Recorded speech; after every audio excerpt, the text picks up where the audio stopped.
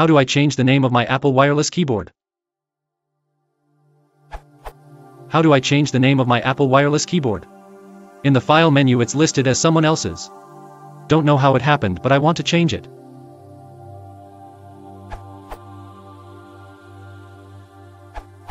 Try this. System Preferences, Keyboard and Mouse, Bluetooth tab.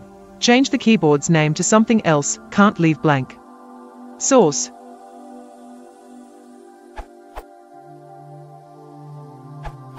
System Preferences is greater than Bluetooth.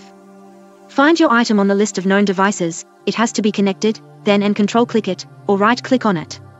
A context menu option will open containing a rename option.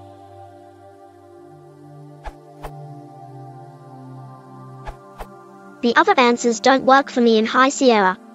In High Sierra, the trick is to control-click the device in the list.